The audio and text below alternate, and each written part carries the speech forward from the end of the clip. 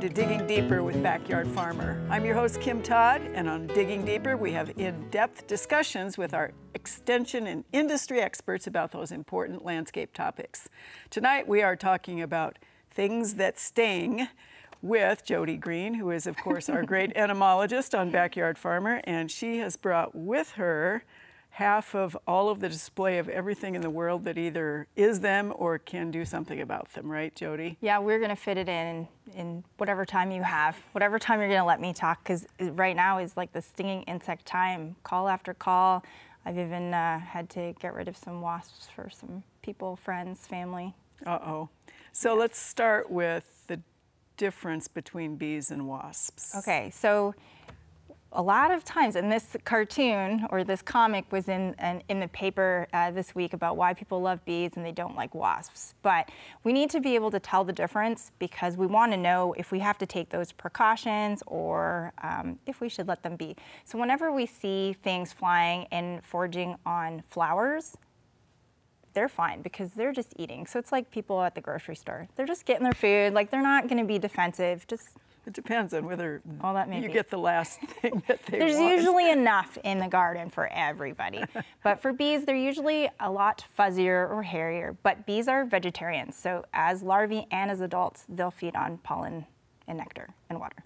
Mm-hmm. For wasps, they are going to feed on protein, so other insects as larvae, and then as adults, they'll feed on nectar. So that's a big difference. And then there are social and solitary of both types. So, you know, our main social bees that we know of are going to be honeybees and bumblebees. So those are the ones that we're going to have to look out for. Usually people have their honeybees kept. So, you know, you just do whatever the beekeeper tells you to do. For bumblebees, they're wild bees, and we don't know where they're nesting, but they can be a sting hazard. So even though we love bees and they're fluffy and vegetarians, you know, they can be a sting hazard as well. But those are the main differences between the bees and the wasps. So when you say social, for our viewers who aren't sure what that means, what does that mean? Okay, so social, like people are social, we need each other, we take care of each other. So for colonies that are social, and so this includes the honeybee, bumblebee, yellow jacket, and the paper wasp. There's a central nest, so you know, it might look like that on the outside, it may look like a paper wasp nest, it may look like this underground, but there is one queen or one egg layer, and so she is kind of like the mother, and then there's a lot of workers doing the work and defending the colony. So that's like the castle, and they will defend it. So that is why it can be pretty dangerous. So the social wasps and bees are going to be what's going to be the danger stinging insect. However, all of these female insects have a stinger because that's a modified egg-laying device. So they are capable of stinging. It's just whether they're aggressive or not.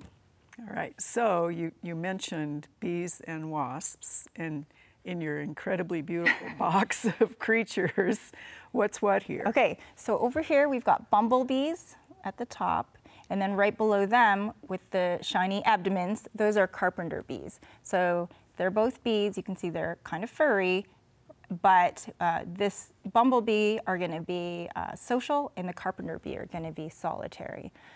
Even though they may have nesting aggregations, so they may live close to each other, each female has its own nest or provisions or takes care of her own offspring. Okay. And then the rest, I believe, are wasps, except for this top one right here. These are carpenter ants. Bees, wasps, and ants are in the same order. So it's good to know that. So bees are actually just a vegetarian wasp, actually. So what else is in your box? So we have bees and bees. Yep, and so then I don't have anything live that's going to get loose. Don't worry about that.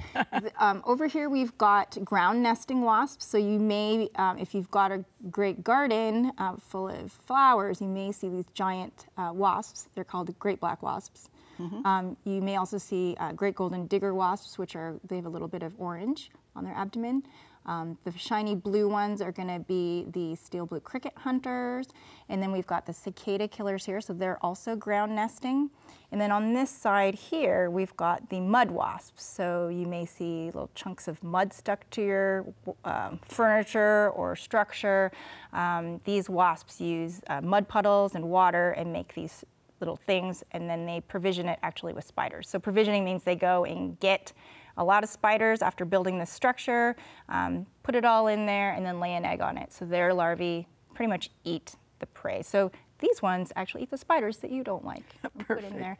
And then this one I added, because they're pretty, these are called cuckoo wasps. They actually invade the wasps, or the nests of these wasps, and lay eggs close to their larvae. So they're like, you know, wasps parasitizing other wasps. So they're cannibalizing each other, kind of. Yeah, you know, it's a circle of life. And then up here, this row here is yellow jackets, so a social wasp. These ones are pretty nasty right now.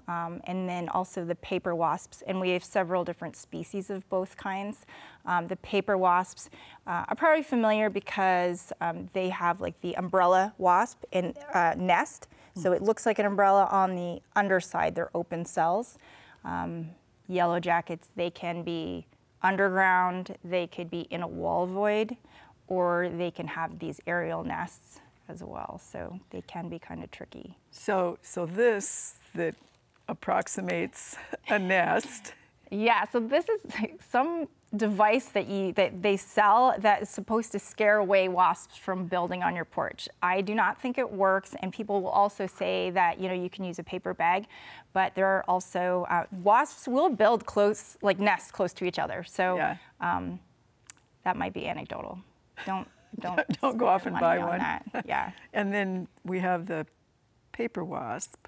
Right here. Yeah. So So these ones here, the yellow jacket and the paper wasp, they build their nests out of paper. So what they use, so if you ever see them, they could be on like rope, on deck, fences, and they just scrape that wood pulp off, and then they make these giant structures. Sometimes, like the one in your box. So the one in this box here, this is a yellow jacket nest, and again, these could be aerial or underground. So there's several tiers, and then they're covered in this paper envelope. So those yellow jackets that you see kind of coming in and out of a hole in the ground, you don't really know what it looks like under there. It could be something like this. So how far down? I mean, if you just see the hole and all of a sudden here comes a yellow jacket after you, how far down is the giant? It could be like this, but it also could be in a different kind of shape as well. So they will use old rodent burrows, and so I don't really know, maybe Dennis knows how big they are down there, but they can create a lot of nests. And even with paper wasp, they can nest in things, so like playground equipment, just even a pipe. So, you know, they can make their nest like long, they can do it in like signposts. Well, my yellow jacket nest with the one that got me was in a compost pile. Yep. And so, yeah. And that's also why it's important to find out if it's bumblebees or yellow jackets, because bumblebees will also nest in compost piles. If things aren't used, they may nest in there. And, you know, even though people like bees better, I guess, they can still do a number. Right, and they don't make a structure like this, right? No, they just kind of have these little tiny disorganized pots, honey pots. So very dissimilar to honeybees, which are very organized hives. Right. Okay, interesting. So we want to make sure that you are all paying attention to all of us on Digging Deeper. Send us all your questions, send us your comments. Let us know whether you like what we're trying to dig deep on so that we can decide whether we're going to do this again. And of course, with Jody, we want her to do this every single time. We need somebody on Digging Deeper because she brings the most amazing amount of stuff. Well, I'm an educator. I need to teach everyone about everything, and I want everyone to be safe. Oh, and in this casserole dish, or whatever this dish is, we've got a cicada killer wasp. There's a male in here, and there's also cicada. These are pretty popular right now. Yeah, they're buzzing coming around all gardens. over the place, right? Yeah. And these are the big ones, right? Yeah. So you can see the females are a lot larger because they're the ones who have to lug around the cicadas. The males, they act scary. They don't really do any of the work. but they like to scare people. Tip that up a little bit for our viewers, Okay, Jody, we'll so they see. can see what's in there. I don't know. Other way, maybe. There you go. Yeah. So there's the cicada, and there's the killer. I know, right it doesn't now. really look so mean when it's in there. No, But- no, not flying around. Okay, Yeah. so let's talk about what to do to not get stung, because you've brought a lot Okay. of. So one of the things that I really try to encourage people to do is scout and walk around their house early in the season. So that's April. You know, when it starts getting warm out is when you need to walk around and find it. Sometimes you'll find like a cluster of like overwintering female wasps, which people freak out because they're like, why is there a nest in my house? But with each of these colonies, besides honeybees, so take honeybees out of this, they're an annual colony. So if you do nothing, they will die in the winter. In the winter. Right? So it's like, if you want to save the bees, then can you not use your compost for the rest of the year? A lot of times people want to use their things. Sure. So it's a no-go. Right. And other times it's, where's this nest? It's way up in a tree, or it's way up in the peak of the house. Is it going to hurt anybody? If not, let it be. The colony will collapse at the end of the season. However, later in the season, so it starts off with one female, and she, you know, does all she does, and she creates these nests. This is for the social colonies. They get bigger and they get bigger and they get bigger. By late summer, fall, it's a very big colony, and they can be very angry when you are close to their home or their nest. So they'll be defensive. So that's why in April, if it's just one, you can like take a fly swatter and you can knock it down. You can take a scraper and scrape the nest off. If it's a paper wasp nest, she may come back and build again. But the thing is, it's going to be just her. There's not really anything to Nobody defend else. at that time. Okay. Right now, paper wasp nests, there's probably like 20 of active workers, but there are like 50 to 100 pupating, ready to come out. So if you get close, can get painful, right? And with yellow jackets, you don't really know. But if you see a hole and you see a lot of individuals, oh yeah, this is a paper wasp nest in one of those chimney or fireplace, outdoor fireplace things. And so like you go to light it, you go put your hand, you know, you do anything, they will think you're attacking them and they'll sting you. It's very painful, any of these stings. So,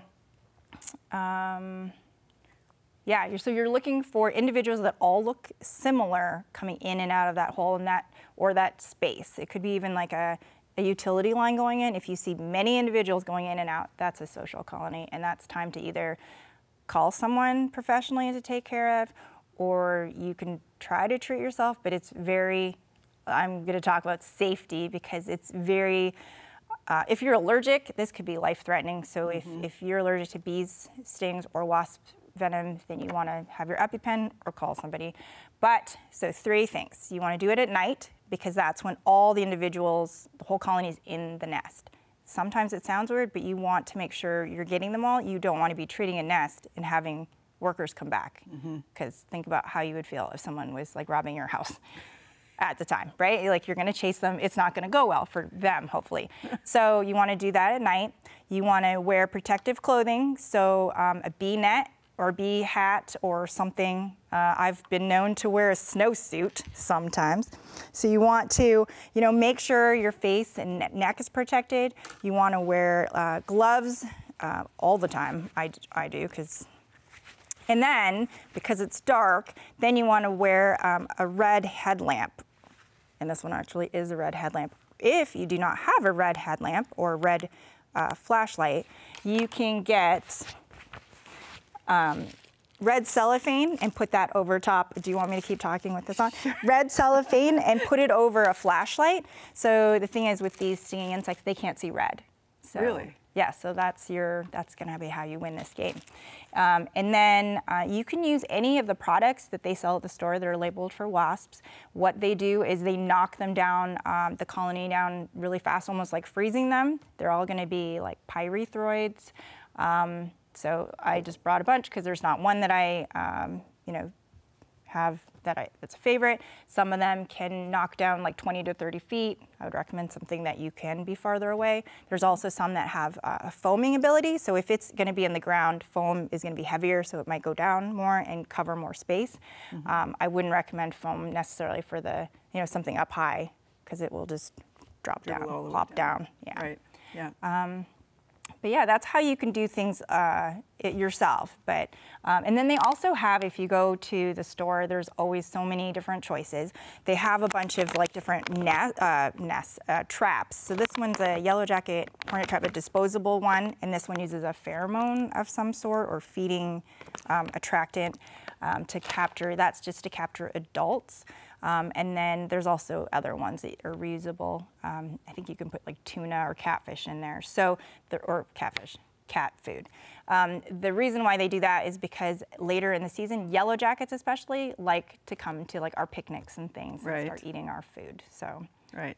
Yeah. I would never have thought of putting tuna or catfish like that. Yeah. to catch wasps. Yeah, and they go through like times where they really like sugar too, so that's why you don't want to drink your can of pop or soda out. Fall. Yeah, exactly. And then trash management, things like that. So exactly. So we're talking about the ones that sting, but then people. I know we have a beautiful little solitary bee hotel in our garden.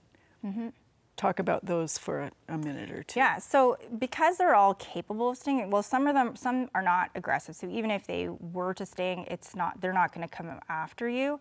But if you're going to touch, slap, swat, press up against any type of stinging insect that has a stinger, then you can get stung. And so a lot of these ground nesters, if you're walking around with bare feet, that is going to be when you could be stung. But with the solitary bees, so I love my leafcutter bees. Yeah, I can pretty much stick my face all over the place around them, and they are not aggressive at all. But if I'm sure if I squeezed one, they wouldn't be happy. Exactly. All right. So it's all about how we kind of treat our friends. And make sure they stay friendly, and we. So I'm sure, Jody, that you've encountered the people that they're just so petrified of being stung, and they don't differentiate between, they want pollinators, or they want the flowers, or they want flowers that won't attract insects. Is that even a thing? No. Like if you're planting them, they will come because we're feeding them. And a lot of times it's, you can't say like, we just want bees or we just want butterflies. We don't want any, so even with the solitary bee hotels, you get uninvited guests there. Some are gonna, be detrimental to your bees and others won't, but it's kind of nature, so. That's the way it goes. Right. So we had a really interesting winter, to say the least, and now we're having a really interesting summer, to say the least, so 100 minus 31. Has that impacted the populations as near as you can tell, or are you seeing, is it the heat, is it the cold, is it both, or is it just we're okay? Well, the one thing that does affect the wasps is early in the season, if it warms up and it stays warm, the wasps do really well because, the female comes out from overwintering and starts her nest, and if there's not a hard freeze or something that takes her by surprise and knocks down the wasp population, they all survive and they get bigger and bigger. Because if you keep knocking it down and she doesn't develop a nest, until later on, then her colonies will be a lot smaller.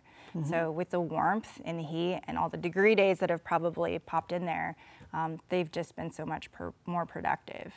So colonies will be big wherever they are. And so I urge people to, go out, check it out, but, scout during the day, but treat at night. All right. And so even though we're well past spring now, will they return to the same spot? So if people see one now and they really, they're going to leave it alone, next spring, can you expect them in the same spot or not? Another colony will probably move in because it's all about location. It's like if a house gets sold in your house and you think, oh, I didn't like that neighbor. Well, someone else is going to move into the house, right? So if it's a good place, so if there's a hole there and it's an old road burrow, fill that in. If there's a hole in the wall, seal that gap, things like that. And then be the first to scout those areas under those, under the decks or around the windows. next year. All right, excellent. Well, this is always intriguing, of course, and always fun, and always way too much information for the short amount of time we have. And unfortunately, that is all the time we do have for Digging Deeper tonight with Backyard Farmer.